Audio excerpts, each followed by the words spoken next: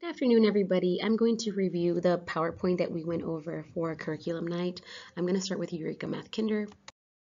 The daily layout of our session is we start with the lesson introduction, usually 2 to 5 minutes, reviewing the previous day's concepts. So in this case, I would talk about what our vocabulary was for yesterday. For example, our new vocabulary word for yesterday's lesson 9, was hidden partners. So I'd say, hey, who remembers our vocabulary word for yesterday, and then what does it mean, and have students provide me answers on what they believe. The next thing we do is a fluency activity, which is a daily activity to build number sense and application of concepts. That's pretty much, we tell them, Jeremy has 3 marbles, draw 3 marbles. We give them directions and they illustrate those directions. The following thing, I'll give you an example on the next slide. The following thing we do is the application problem. Oh, actually, I'm sorry, that's just what we did. Concept development is the following thing, which is the entire lesson. It's whole group instruction, as is every other section of math. Then after we do our entire lesson, we do what we call a problem set, which is an independent work activity that applies the learned concept. So what I usually do is go over the problem set, ask them questions to make sure that they're understanding what the concept is, what we're going to be doing, and then I have them complete it on their own, as Miss V and I circulate and make sure that everybody's doing what they should be doing and answering any questions that they may have. A student debrief is at the very end, usually 5 to 10 minutes, can be more or less depending on what students can answer, if they're really excited about it, if they're not, kind of making it exciting. Talking about what we learned, asking them what they learned, how we learned that, kind of an overview over what we did. So if we learned about a row, I would ask them, what does a row say? So they know that a row says no. And so they'll know that a row is lazy, so a row lays down. I'm going to now show you the application problem and the problem set. Now, in this case, the directions say put 4 counters in a row going across, and then put 4 counters in a column going up and down. So a row says no, and a column says yes. So what I had them do was make a row first, and they did. And this is a beautiful example of this particular lesson. And then a column says yes, and they go ahead and made sure that they made a column. This is a great representation of what our work should look like. Now a problem set at the end, just to make sure that their understanding is clear and that we're not missing anything. If we have to go over any kind of information, this is where I would find out for sure. And so, for example, if this student would have colored the 2 gloves brown and the 5 stars red, then I'd see that there would be a misconception, and I'd address it then and there before we do the debrief. So before we continue, I would address any issues. In this case, the student was able to do everything beautifully, connecting the corresponding color with the corresponding number. Homework book will be sent home. Please keep it there. As you know, tear out homework pages to be turned in daily or as a packet on Fridays, whatever works best for you, whatever suits your schedule. It is important to complete the homework daily, but I understand that things come up and sometimes we're unable to do that. But if we do a lesson, like today we did lesson 10, we completed lesson 10, please do lesson 10's homework tonight to ensure understanding. You may be able to find a gap that I was not able to see during math time. Maybe it's something that you can see because you're absolutely completely one-on-one with your child, whereas when I'm in a room we have 30 to 35 kids at one given time, and so you might be able to see something that they're struggling with, and we can reinforce that in classroom as well as at home. This is a great resource right here, greatminds.org/math/parents. That's going to be great for a parent resource. If you want me to send you that link, I'd be more than happy to send it via Remind in a way to where you can actually just click on it and for it to be easier for you. I'm here to support you in any way. Assessments. We do have assessments for each module. Only 2 of the modules do not have a mid-module assessment, so some of them are so short that we only have 1 exam. Student trackers will be sent home with the test results. This is something that's very new, so as soon as the format is approved, I will be sending it home in the folders, and I will let you know when that is going to be. When that happens, I will let you know, okay, I'm sending it home today, and that way we can make sure that we're on top of things.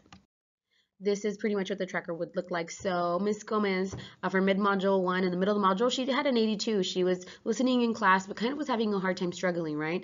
But at the end of the module, she was at 97%. So I know that Miss Gomez was doing her homework. I know that Miss Gomez was following instructions. I know she was listening during class.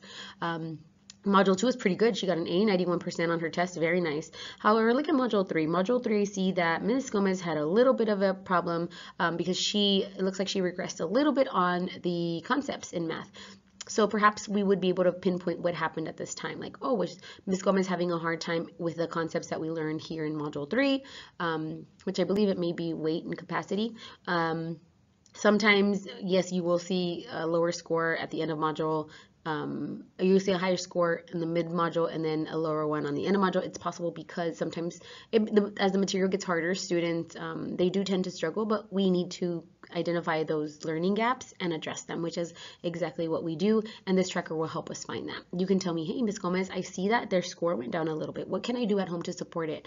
And also I can give you resources in order to make sure that we keep them where they are and exceeding those expectations. So in this case, I will let you know when I will be sending out this tracker. This is just a more complicated way of showing test dates. So I've actually, I send out a calendar, which is in your child's folder already, but you will know that you will know when exams are because they'll be on that calendar, which is a lot easier to see. Feel free to have this for you if you'd like. Feel free to keep it or screenshot it if you'd like, but it's not very necessary. Scanning deadline really is for teachers. It just lets us know when we have to submit those grades by. This is the calendar that I've included in your child's folder. I will be sending one for September pretty soon, before the week is over. I would like for you to note that on each day has the lesson that we completed. Today is the 28th, and we did complete lesson 10. So that's why it's important to do lesson 10 homework tonight. Tomorrow, lesson 11, Friday, 12. For September, you will see that there is going to be Labor Day. We're off on Monday. Here it's really important to take a look at what we're learning. In this case, Module 1 focuses on counting from 1 to 10 as well as writing the numbers without reversals. Right now, the first 2 weeks of this module, we focus on numbers 1 through 5.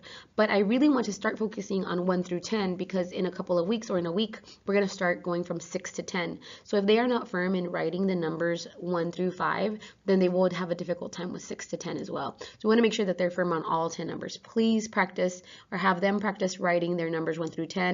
I have also included an insert with the numbers 1 through 20. Have them trace them with an expo marker. That is why they're in the sheet protector, so they can be able to, so your student can be able to do it maybe in the car, practice over the weekend, because this is going to set them up for success. So this is the calendar that I will include for you, and it will say when what module went in, and when the exams will be. It's a much better version, a user-friendly version. This is the same exact thing. We call this a long-term plan, but teachers use it. It's a little bit more detailed, and this is not so easy on the eye. So it tells us what modules, what day we started. If you see a day that says flex day, then that means that we're catching up on any lessons we may have missed or doing intervention for those concepts that are a little bit more difficult. The red dates are our mid-module assessments or our end-of-module assessments. That is when we're giving tests. It usually takes a teacher about 2 days minimum to test each student because students are tested individually, one-on-one. So this is not necessary for you to have. It's just a more difficult version of the calendar that I'm sending home. How can you help us? Ensure your students are getting enough sleep. I don't foresee that being a problem because students come in ready to learn. Practice writing numbers and counting at home.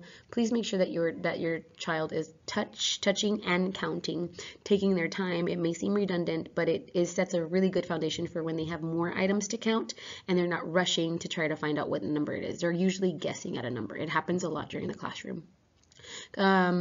Writing numbers is so important. If they are unable to write the numbers 1 through 5 or identify the numbers 1 through 5, they will struggle with the numbers 6 through 10. So please make sure that you are using the inserts that I'm sending home with the numbers 1 through 20 and have them say the number and write it in the sleeve with an expo marker. So as they write the 1, have them say 1. As they write the 2, have them say 2. At this point, the most important is 1 through 10. But if you think that this is a little heavy for your child, like if 1 through 10 is a little stressful for them at this point, please make sure that they're at least doing 1 through 5. It should be done daily just to reinforce practice. If you know that your child, So if you know that your child can write the numbers 1 through 5 and identify them easily, then please don't do that. Do 6 to 10. If they can do that, then do 10 to 15. So please make sure that you're reinforcing this at home. It's super important.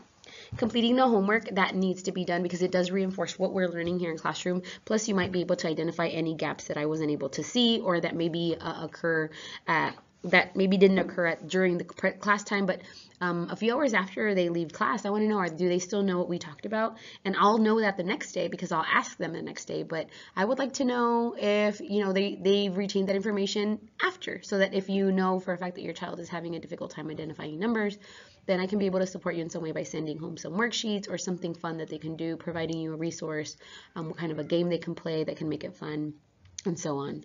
Communication is so important. Please feel free to ask me any questions.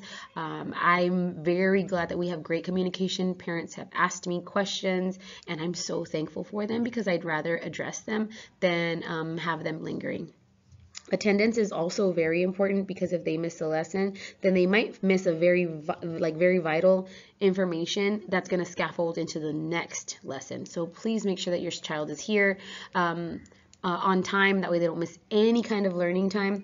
And also, please, if they have to leave or if they have to be out, please let me know or text me. Let me know if there's the best time that they can be out, or that maybe you can pick them up a little early.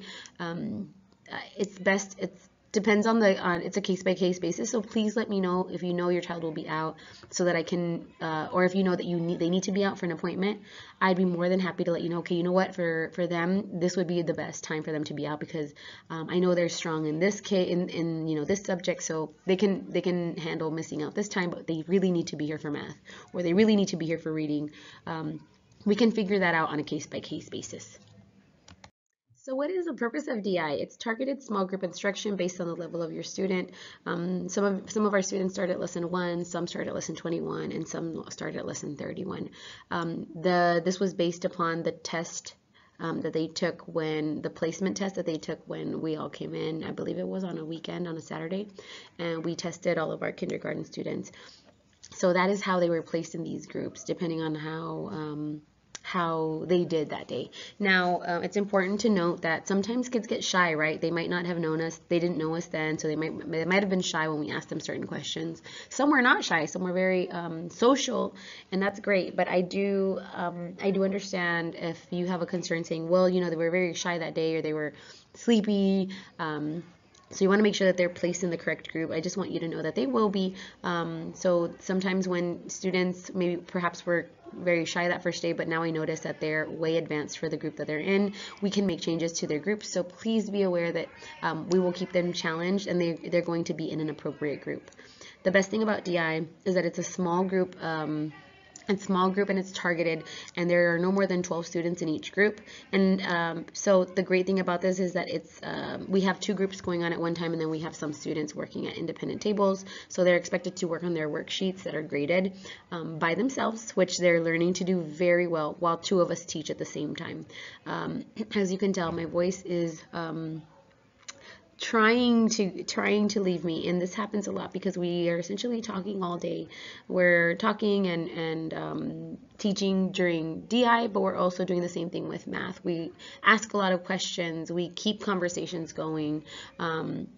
So if you're a student, also we sometimes we have to raise our voice because there's a group at the middle of the table. We kind of have to raise our voice and be like, let's keep the voice down. Let's keep our level down, because Miss V and I are both teaching at the same time. So there's a voice level going on my end. There's a voice level going on her end, and then we have kids trying to be chatterboxes and independent work tables, which tends to get a little loud sometimes. So it seems it would be great to be able to show you the way that it works in a classroom, but again, unfortunately, it's very difficult to have somebody to be able to record that exactly how they work. So I'm going to try to find the best way to be able to show you that. How does it support wit and wisdom? It helps students read text fluently and accurately so they can work on deep understanding of the text in wit and wisdom. So reading helps them figure out the sounds. They're finding out the sounds, learning the sounds. They're learning how to blend the sounds. And that's how they're able to start reading. And in Wit and Wisdom, unfortunately, I cannot narrate the Wit and Wisdom portion of this slide, but I am going to provide the slides that Ms. Macias went over because I was not trained in Wit and Wisdom, so I'm not sure what they're doing, how they're their curriculum is working right now. So what you can do is you can reach out to Ms. Macias for some more information or set up a conference with her.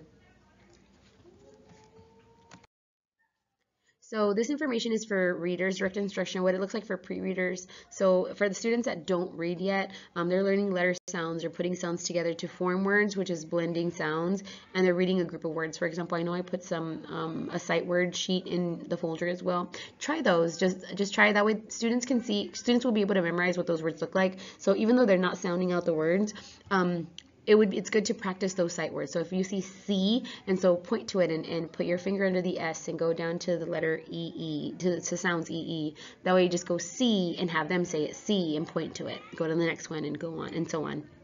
For developing readers, these are for students that are already reading or that are going to read, which we are not quite there yet, but we will be there absolutely by the end of the year. And so we're definitely trying to get there with your support as well, helping out with homework, with sounds, and I definitely see that we will be completely successful in getting to the reading level. The sample lesson, I did provide a sample lesson when I was here. I know that a lot of you were able to see it. Well, not very many, to be honest. I was expecting a bigger turnout. A lot of you guys told me that you weren't able to make it, and that's okay. Thank you so much for letting me know that you couldn't make it or why you didn't make it.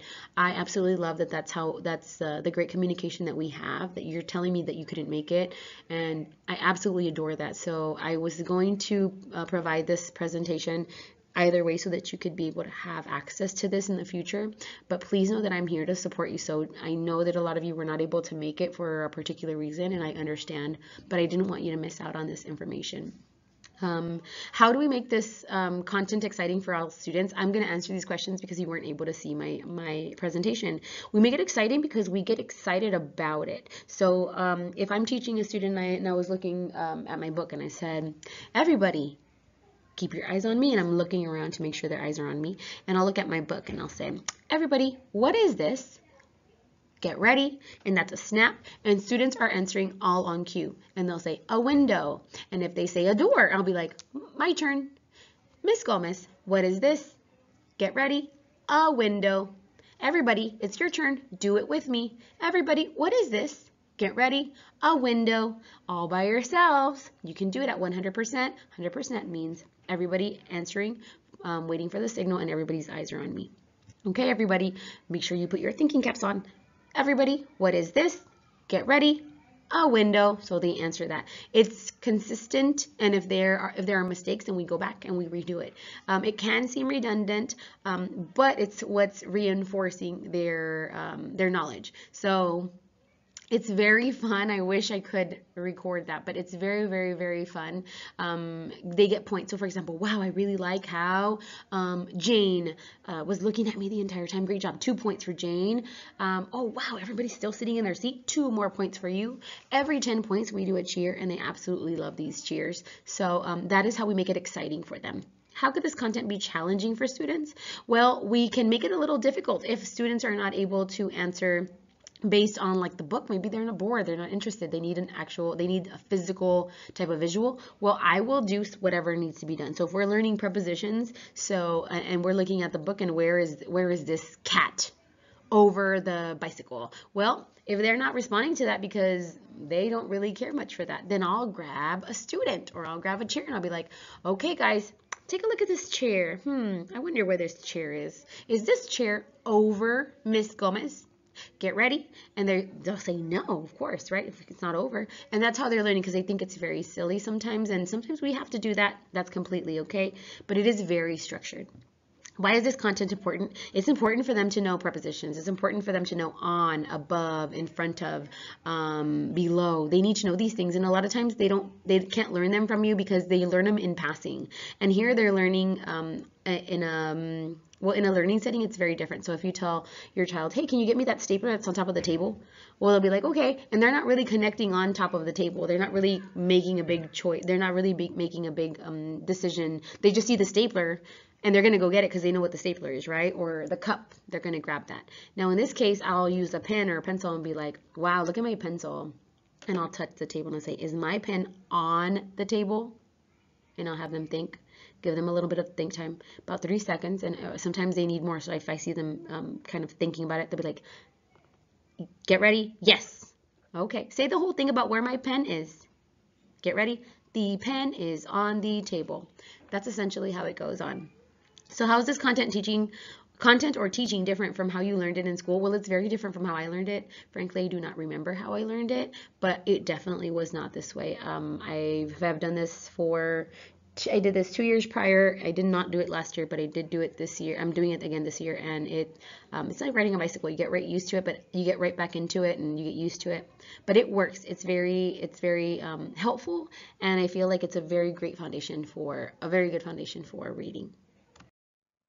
The goal for students, their goal is to get to the first grade reading book, the orange book. So we'll start talking about goal setting, and then your students will start knowing. Once we set our parameters for what our goals are, how we're going to teach our students what our goals are, then you'll start hearing that they want to get to the first grade reading book or to the orange book.